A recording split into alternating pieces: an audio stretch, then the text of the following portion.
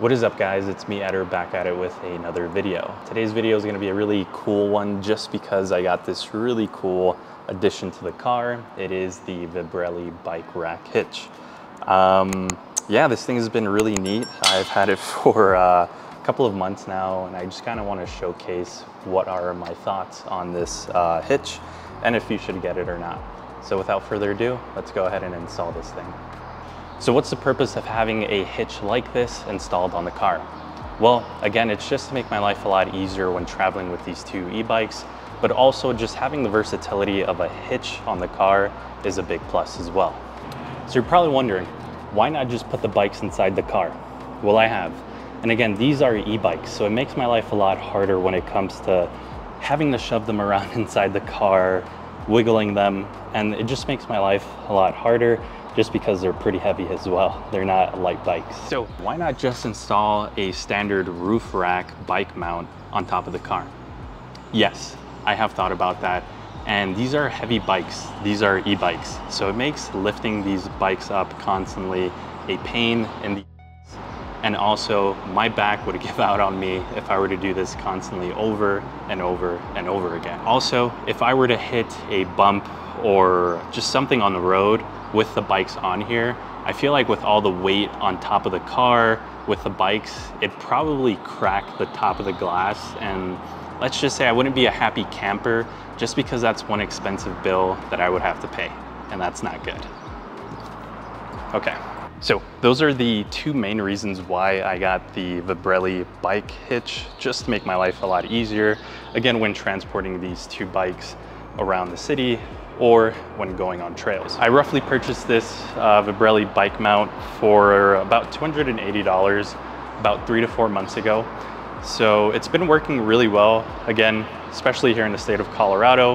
I haven't really used this bike rack at all during the rain or heavy snow, just because I don't want to carry my bikes during those conditions. So if I do, I'll definitely make a update video on it. But yeah, about $280 is what the rack costs, and it's definitely been a big plus. So enough talking. I'm gonna show you some B-roll of me installing the bikes on the hitch about a week ago. So let's get to it.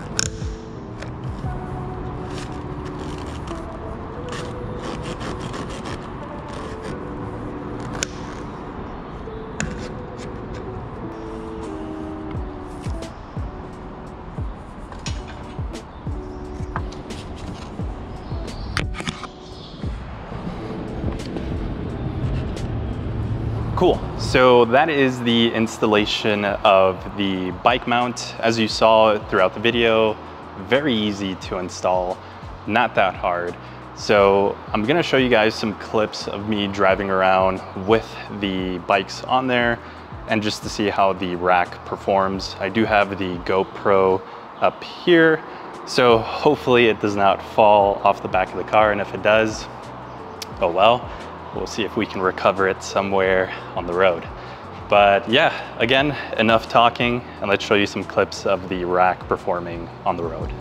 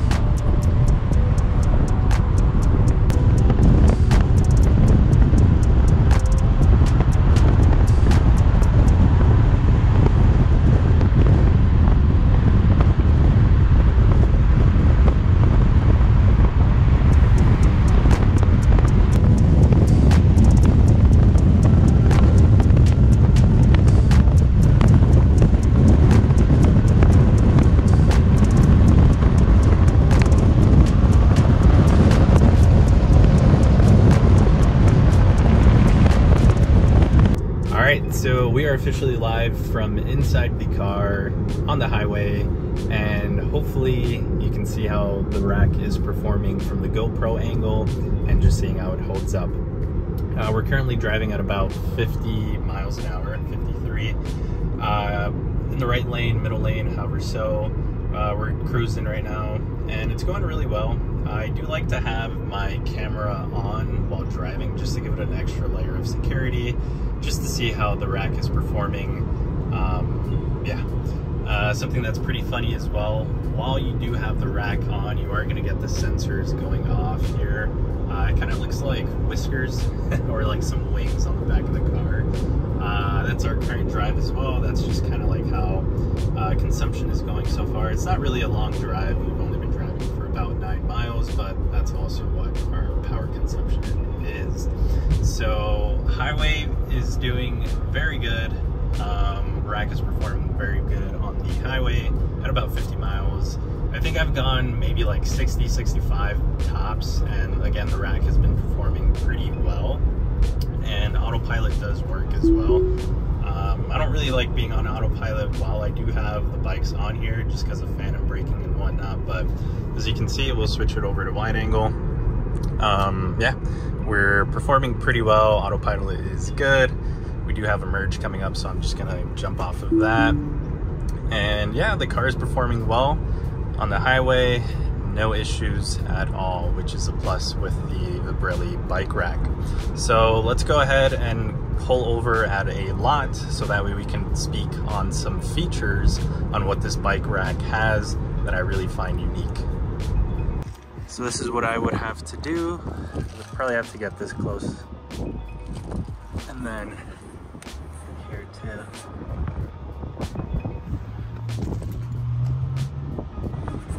We should be able to plug in.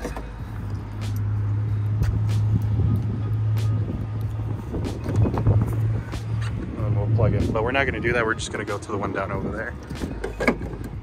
But yeah, works pretty good. Actually nailed it pretty spot on. It's very close. So you just kind of want to make sure, I guess, you know, this part here doesn't touch this part of the curb. But yeah, pretty good. This is a pull through that I would ideally need to charge at. I just got done charging, but I have enough to pull up. So in the previous clip, I mentioned that I'd go park at a lot, but unfortunately I was not able to locate one to park at. No worries, I figured I'd just come back to the rooftop of the garage and we can continue the video from here. So before we get to speaking on the Vibrelli bike rack, I did just want to give a big shout out over to the folks at DailyLab for sending this over to me. This is a air freshener that is pretty awesome. I'm not really one to buy air fresheners, but when they hit me up to just try this out, pretty much just to showcase them on the channel, I said, why the hell not? Let me go ahead and get a awesome air freshener that looks pretty sleek looking and definitely fits the vibe of the car. Something that's really cool about the air freshener is that they do last about 60 days. Now it really just depends on the conditions where you're at. You can definitely get more out of it, but here in Colorado, it's starting to get warm, so I'm definitely thinking that I'll get 60 days or so of freshness in the car. One of the cool features of the air freshener is that when you officially run out of any scents, you can go ahead and swipe this up. It is magnetic. Pop out the freshener, or if you're completely out, just pop it back in, and then it just slides back in, and it's magnetic as well. So it's on there really good. And especially when you're doing your 0 to 60s in the car, this thing does hold up pretty well. Just to give you an idea of how it fits in the car, it's not your typical air freshener where you just hang it on there and it just starts going back and forth swaying. This actually fits snug where your AC is at. So just to give you an idea, you'll have to do is just slide it to the left, keep it nice and snug. And whenever you're doing your 0 to 60s, you don't have to worry about it flying right out, as it is pretty snug in here. And it's not gonna wanna move. As you can see, tapping it, moving it, and it's pretty snug as well. And I typically keep it on the passenger side, so I'm gonna remove it, swipe to the right. This is how it looks like as well. So all you do is just kind of place it in the vents as well. So here we go. I'm just gonna place it right here. And then I'm just gonna swipe to the right. If I could do this, here we go. And as you can see, it's nice and snug as well. So you don't have to worry about it again, flying right out whenever you're doing your 0 to 60s, turning on the highway or anything like that. So big plus. Thank you to DailyLab for sending that over to me. The folks over at DailyLab did send over a couple of goodies to give away. So I am going to give away a fragrance card.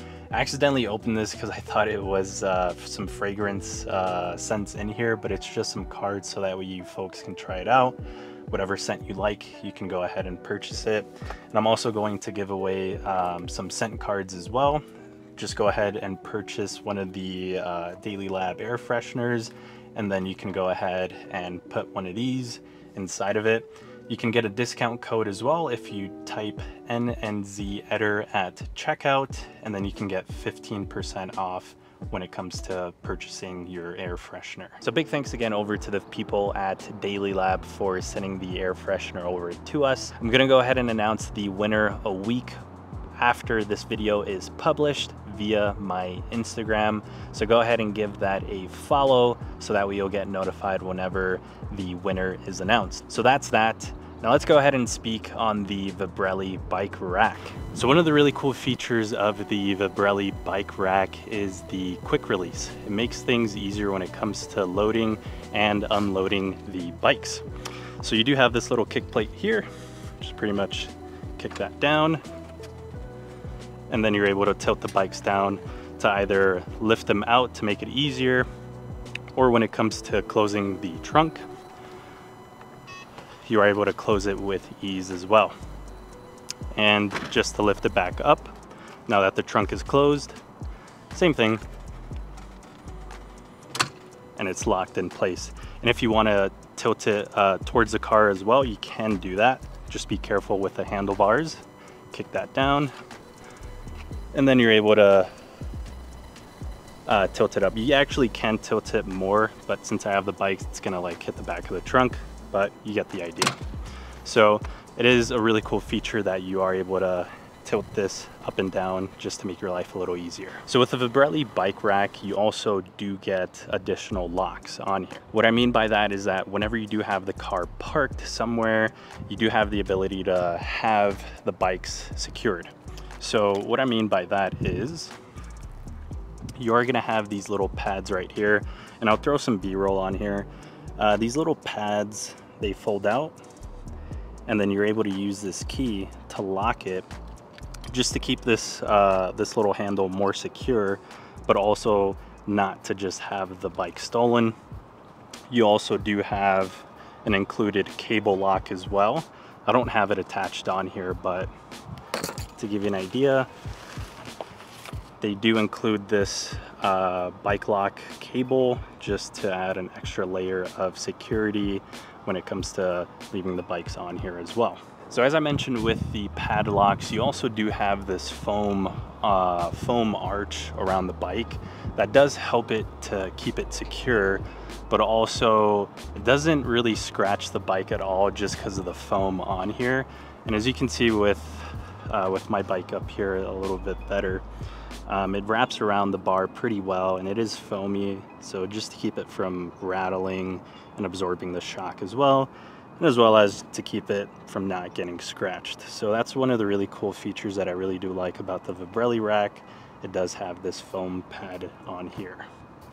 So one thing again that I really do love about the bike rack is the cradle on this rack. So it's a universal cradle. As you can see, I do have a fat tire bike, but I also do have my other bike, which is like a street tire. Let's see if I can get a better angle on here.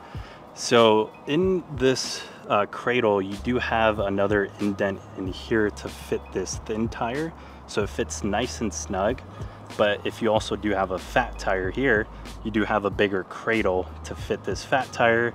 And again, if you do have a thinner tire bike, you do have a little indent right here where it can kind of fit a bit more snug.